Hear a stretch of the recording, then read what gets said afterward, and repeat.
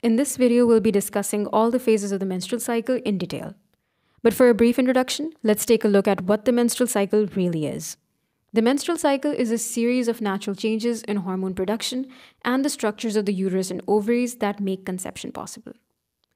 It comprises of the ovarian cycle, which controls the production and release of eggs, as well as the cyclic release of estrogen and progesterone, and the uterine cycle, which governs the preparation and maintenance of the lining of the uterus to receive an embryo.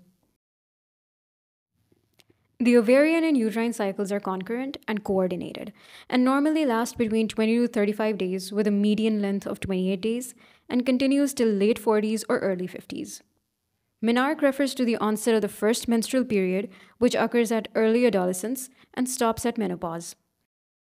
The first day of menstrual bleeding is considered the first day of the cycle, and menstruation lasts for about 5 to 7 days. Ovulation occurs around the 14th day of a 28-day cycle. This means that there are usually 14 days leading up to ovulation, known as the pre-ovulatory period or follicular phase, which corresponds to the menstrual and proliferative phases of the uterine cycle. The 14 days following ovulation comprise the post-ovulatory period or luteal phase, which corresponds to the secretory phase of the uterine cycle. Let's take a look at the pre-ovulatory period or follicular phase of the cycle.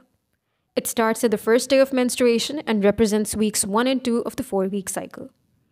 The hypothalamus secretes GnRH, which causes the anterior pituitary to release FSH and LH. These pituitary hormones control the maturation of the ovarian follicles, each of which is made up of a primary oocyte surrounded by layers of theca and granulosa cells, which are hormone-secreting cells of the ovary.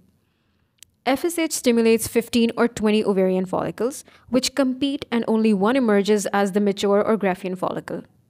As the follicles develop, granulosa cells secrete increasing amounts of estrogen, which is a steroid hormone that stimulates the development of the endometrium and causes the mucus in the cervix to become thinner, so that the sperm can penetrate it around the time of ovulation.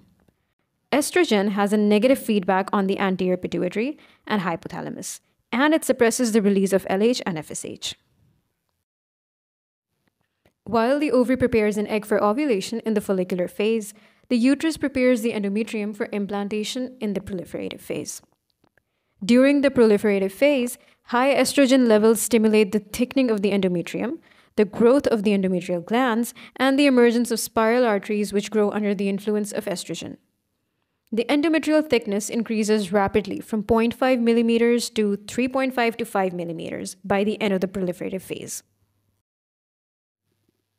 Ovulation occurs on the 14th day of a 28-day cycle, and just before ovulation, there is a spike in LH that causes one of the follicles to release the ovum. Let's have a quick glance at the hormonal changes occurring throughout the cycle. FSH is released at the start of the menstrual cycle, and this promotes follicular development. FSH spikes slightly prior to ovulation. Estrogen is released by the developing follicles, and it gradually rises and then falls just before ovulation as the follicle prepares to release the egg. LH spikes just before ovulation. Progesterone, however, doesn't really have a role during the follicular phase, but during the luteal phase, both progesterone and estrogen rise to help thicken and maintain the endometrium for implantation.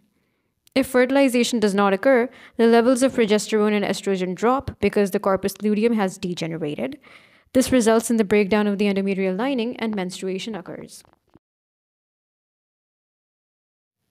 Following ovulation, the remnant of the ovarian follicle becomes the corpus luteum.